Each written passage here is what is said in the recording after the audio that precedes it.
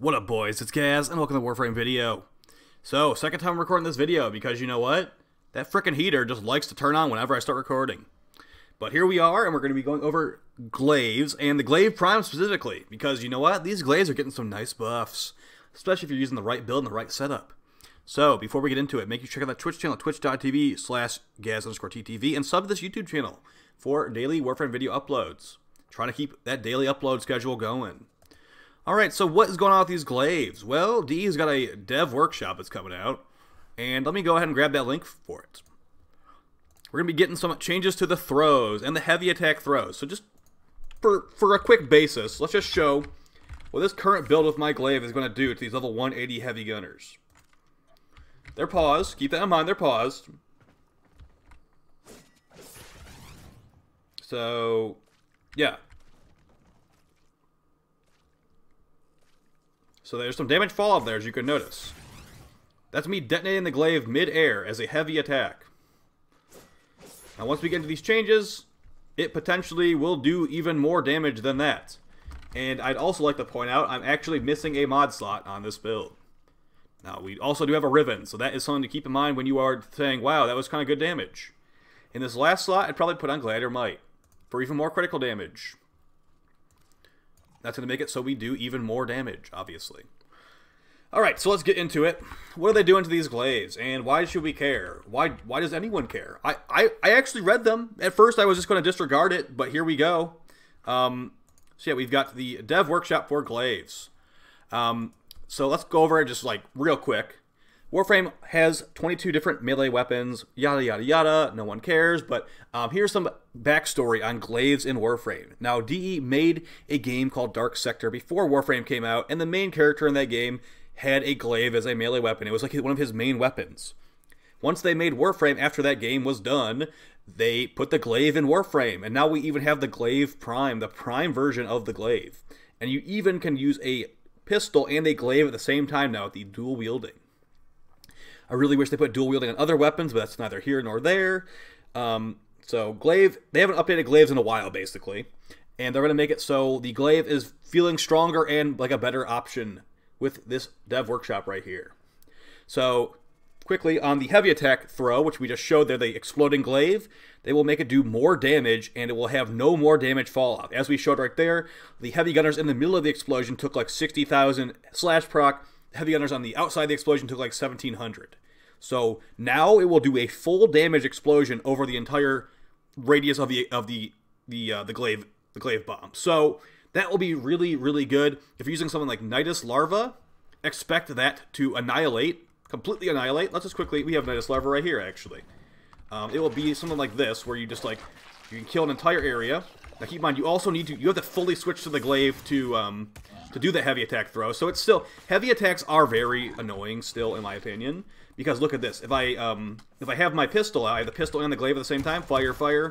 You cannot do the heavy attack throw like this. You can throw the Glaive and detonate it, but that's not going to be the heavy attack detonation throw. Heavy attacks could definitely use a quality of life change, where you can go directly from gun to heavy attack. Because you see right here, I'm pushing the heavy attack button currently, and nothing's happening. That's the same with other heavy attack weapons, like the two-handed Nakanas, the scythes, etc., Redeemer, Stropha, blah, blah, blah. So that would be a nice thing if they changed that, but they are not changing that here, as far as I can tell. So they're making it do more damage, which is ridiculous and good. And then it will also, the hold throw mechanics now apply in equipped melee mode. Okay, whatever that means. Hold throw now applied equipped melee mode. When we added the ability to wield a Glaive alongside a one-handed secondary, we introduced a new system for throwing Glaives that was quicker and intuitive. This modern system for both ground and air throwing has been applied to pure melee mode, making Glaives consistent no matter where you're used. So it's basically going to make throwing them just easier, apparently. I couldn't really tell what they were trying to show us in this video, but here we go. So just really easy to throw the Glaive, apparently. Now, he's not dual wielding in this video, so I'm not entirely sure what they're trying to show there, but there's a Excalibur throwing a Glaive.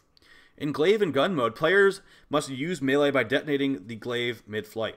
With only the Glaive in the hand, the alt-fire button is no longer reserved for your secondary fire, which allows you added flexibility. Press the alt-fire for heavy attack detonation on tap melee for simple recall.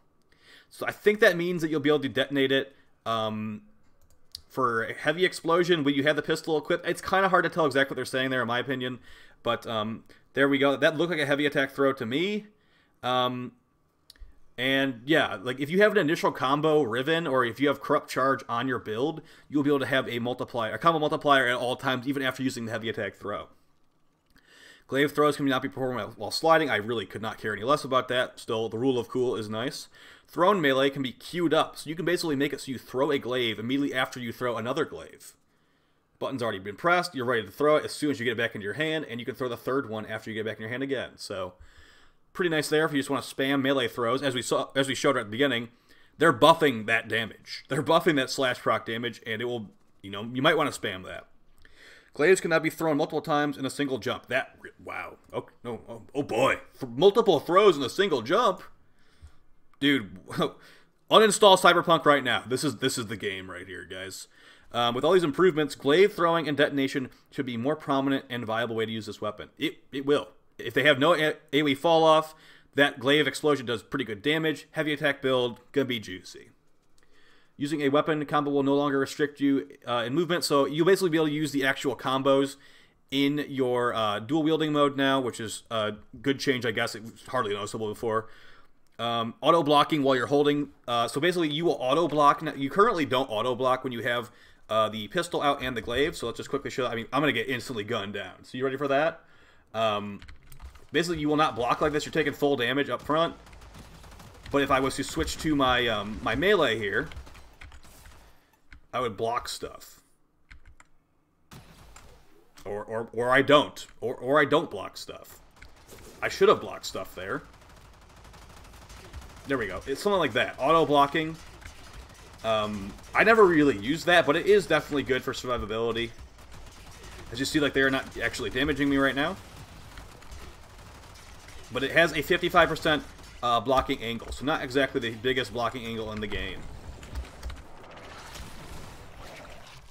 Alright, so yeah, that's a nice change right there, the blocking. You can add some survivability while you are actually using the pistol and the glaive at the same time.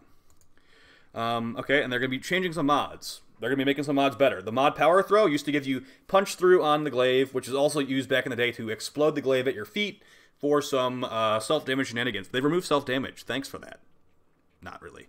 They're buffing it from 0.6 punch through to 2 meters of punch through, and on consecutive throws, increase throw damage by 100%, up to 3 stacks. So you'll be able to do more and more damage with your throw if you consecutively throw them, up to 3 stacks, 300% damage. It'll be great for people who want to catch and release playstyle by the changes of melee input queuing. So just basically spam them throws. We have another mod here called Volatile Rebound. 100% chance to explode on bounce. Disables punch through. So what it seems like that is like every time you will bounce off an enemy with the glaive, it'll explode every time. So, that's kind of cool looking at least. So I'll probably try that one out. Volatile Rebound. And then we have another one called Volatile Quick Return. So basically it will not bounce anymore from enemy to enemy, but it will have increased blast radius. So it's basically a single throw explode attack. I don't know if that will be really worth the mod slot because it doesn't really increase your damage at all. But, like for normal gameplay, it should be fine. So, and then, unlike the heavy attacks, these explosions from these special mods will not consume your combo counter. Equipping Volatile Rebound to inflict as much chaos as possible from a single throw, or Volatile Quick Return for rapid targeted strikes. We hope everyone likes these changes. I think these 2 mods at the bottom look pretty cool. But yeah, I think heavy attacks will be the way to go, guys. It does a lot of damage already. We could just debuff them with Nova, too, like I said. We can give them double damage. Let's do that. Double damage. We could also use like an Adarza Kavat for a more critical chance, but that's a little bit too tryhard. So let's just grab them all up. Give them double damage. And then, of course, this is with a riven. But if we had the last mod slot equipped, they would probably just die to 1 tick of that slash proc, honestly. Arcane Avenger, like we're not red critting either. If you have a 12x combo multiplier and you throw that glaive, oh my gosh. It will red crit, it will annihilate, everything will die. So yeah, glaives will definitely, the glaive prime at least will be really good. The other glaives don't have force slash procs on their throws. Like for example, the Path Assist. Let's just quickly show that. We can show the Zorus too. I don't really want to mess with the Zorus right now though. Path Assist comes from the infested Zealoid boss fight. Now we don't have a heavy attack build on here. This thing is not really crit focused. It's got 15% crit chance at base. Guys, the Glaive Prime will be the best one. The Glaive Prime will be the best one. But with this build, it's a Blood Rush Weeping Wounds build. Definitely not what we went for on the Glaive. With a Riven and all that, it's going to do probably like 50 damage with the heavy attack throw. So don't think that every Glaive will be God tier. It's going to mostly be the Glaive Prime. So if you don't have a Glaive Prime Riven, I try to get people the heads up on this channel what the good stuff will be. So the Glaive Prime will definitely be a lot stronger with the heavy attack throw after this. And you can still use it as a normal melee weapon. With like a little bit lower, it has a little bit lowish range, to be honest. But, you know, it has that force slash proc on the throw. We probably won't ever need that. And certain enemies like Kuva Liches and probably the Corpus Liches will not really care about slash procs. But, you know, it's still pretty fun. I mean, the Colossus can also do that. There's lots of weapons can do slash procs.